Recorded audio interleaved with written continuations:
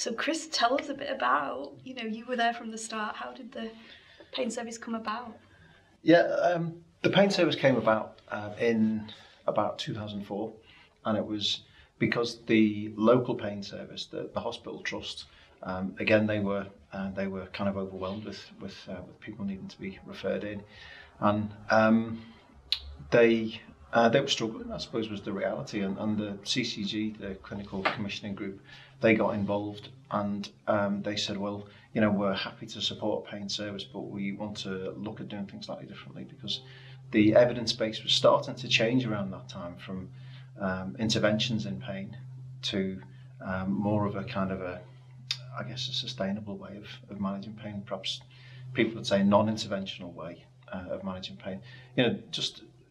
It was becoming apparent that there are other ways of managing pain, and so I think the CCG wanted us to start exploring that. And I'd already been involved in setting up a pain service in Liverpool a year or two earlier, so I got involved then, and so we planned it, and we implemented it. It was really small at the start. It was me and a physiotherapist, and just offering 1 or 2 clinics a week. And I think at that time we probably had about I don't know, 5 or 6 people referred in a week, and it just grew really. And so yeah, that was kind of the start of it. And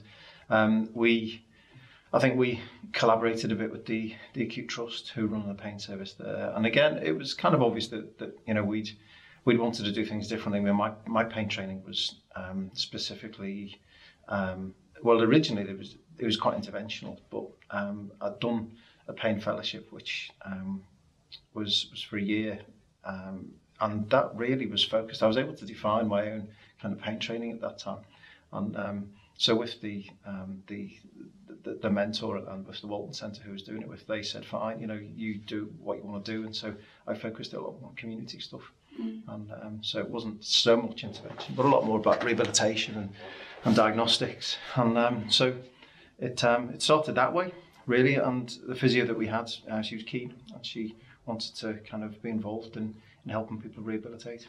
So and why develop into the multidisciplinary team we have now? Why do that with pain?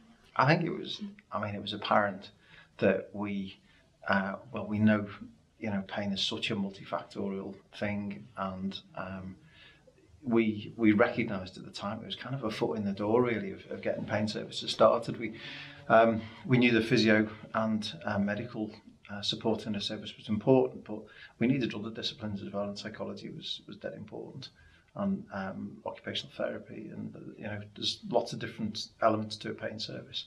But yeah, we started to look at putting a business case together for how we would develop into a multi-professional team, and that came about probably in about 2007. We were doing the business case, and then 2008 we got it kind of agreed, and I think that was about the time that you came on. I started about 2008, I think.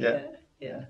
And what were your thoughts when you were kind of getting involved in a pain service that was like kind of so small and like, not really, like kind of non-existent really?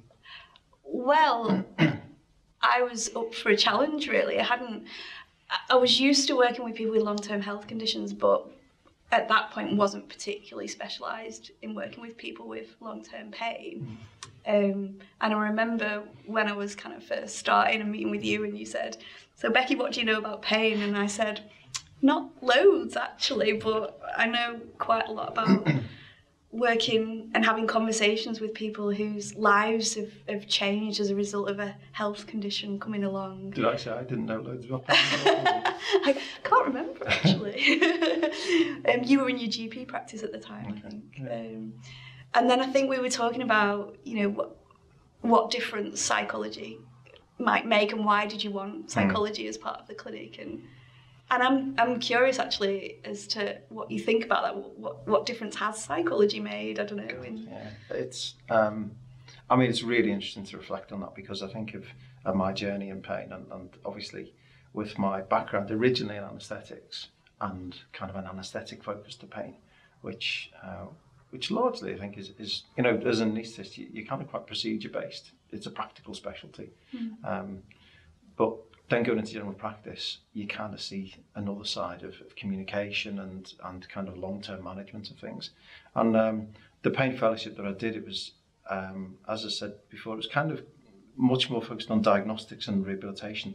But again, in the environment, it was kind of a year-long fellowship that the anaesthetists do. And again, it's quite interventionally focused. And I think I started off this clinic with a view that we can build perhaps interventions into rehabilitation a lot more than we ended up doing, really. And I think when we started working together, it was like a bit of a light bulb moment for me. It kind of made me realise there's a load more to it than focusing your medical input into interventions. And it kind of made me realise the power of really learning and aspiring to good communication skills and how you can bring up the best in people. It stopped being about what I can do for people, and it much more became an emphasis on helping people uncover what they do day to day for themselves and the skills that they have, because that's going to help them at 3 a.m. when things are really bad. I'm not going to help at 3 o'clock in the morning when things are really bad.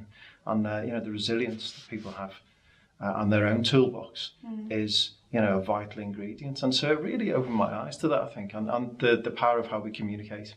I think I thought as a GP that you get good training in communication, but kind of you realise there's more levels to it than that. And that really helped me, I think, having you. And I continue to learn in that way. And for me, it helps being embedded as a psychologist in a physical health team, because I absorb and learn aspects of kind of pain physiology from you guys, from physios, etc. And that helps me in my practice when people are looking for better understandings of pain. I work with colleagues and I can also reinforce those messages sometimes. So being embedded in a team, I think, is really helpful. It's funny, isn't it? Because we talk about the biopsychosocial, we use this term biopsychosocial, don't we? And I think it reflects many levels, doesn't it? Because you've just hit upon, how we operate biopsychosocially as a team, and we bounce ideas off each other. And when we have our MDTs, it's not like I would refer somebody to you necessarily because you do the psychology bit. It's like we all kind of have an understanding of of each other's skills, and so that rubs off on us really. And so we hopefully aspire to operate biopsychosocially as clinicians, and how we consult with people as well. And I think we aim to look at the whole person. So biopsychosocial are all factors in that, but within that we look at the whole person and what they want and what's important to them, and that's definitely infiltrated in your practice, as I've noticed over the years. I think it has. The different, I suppose the different ways that you ask things. That's been a big shift for me, is trying to ask things in a curious way and genuinely having a curiosity about what works for people.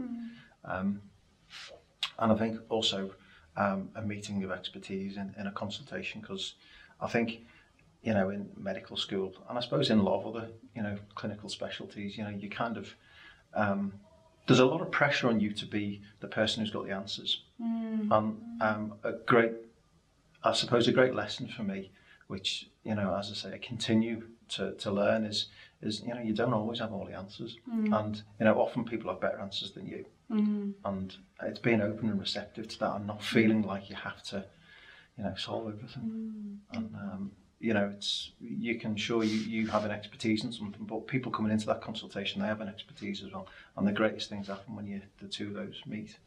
I think that's been a real powerful thing for me that I've learned from you. So you've grown your curiosity in looking at what talents people already have and what they want more of, and that makes a difference in the practice of pain management, of living well with pain. It stops being a transactional, I have this pain, somebody coming in, I have this pain, and then the clinician or doctor saying, well, okay, I can do this for that. Because, automatically then, because we know how, how multifactorial pain is and how unpredictable it is, those treatments mightn't work. And so you're you're setting up, kind of disappointments all the time, really. And I think having something, a management plan in context where it's an agreed management plan and we're using all the skills that people have, there's different strands to their management plan. So if that doesn't necessarily work, or we've got a few other things that are on the go as well. And, so it's 2% from that, 4% from that, and maybe they get a good benefit from something else, medicines or interventions, but we're not holding all our hopes out on that. And, it's much more about, utilising everything you can, I think, and helping people, kind of understand, I suppose, that, interventions have a role to play, or medicines may have a role to play, but it's not the only role. What would you say is the kind of focus or the ethos or the purpose, if you like, of the service now? So if someone walked through the door, what is the kind of aim, I guess, of the service? I think for me, it's always about people being understood and being listened to. And if we fully listen to people, then it helps our understanding. And when we understand people, then we collaborate better and we get a better result. And I think the key to that is in there's loads of keys, and I suppose it starts with how we greet people, and how we the first couple of seconds in a meeting that we have with people. But for me it's all about listening and being responsive. It's, of course, I guess my default as a doctor always is I've got this kind of spinal reflex of diagnosis and what can I do, what pill can I give? I kind of have to suppress that a little bit sometimes, but we have to make sure the things fit together. And I think my role, I guess, as a doctor in the service is making sure diagnostically it seems right, and that there isn't risk associated with diagnoses that perhaps haven't been uncovered. But the best will in the world, I think, people who've seen other clinicians, pain's a complicated thing, isn't it? And sometimes diagnoses are missed. Not often, but we just got to be aware of that. Really, we have to have a foundation in. There's a medical. That's why it's a biopsychosocial. There is a biological bit to it.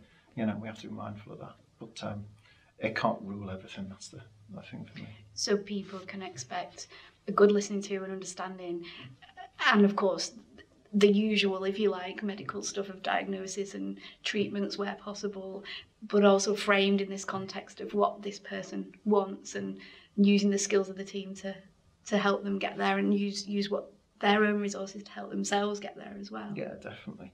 Definitely. It's that collaboration, I think, isn't it? And from the psychology side of things, Becky, how do you feel, people respond to you when you, when you see people in a pain service? How do they normally respond to kind of... I think everybody's different. I think it depends on what they've kind of heard already about, what do psychologists do. I think I'm really careful about helping people have the message that seeing the psychologist doesn't mean the pain's all in your head, because that can be a misconception sometimes, which can be really hurtful. Why do I need to see a psychologist? So I think, everybody's different, and everybody wants something different from coming to see a psychologist, which is basically about having conversations about trying to live as well as possible despite pain being around in people's lives. That's how I tend to kind of frame it, and then we take it from there.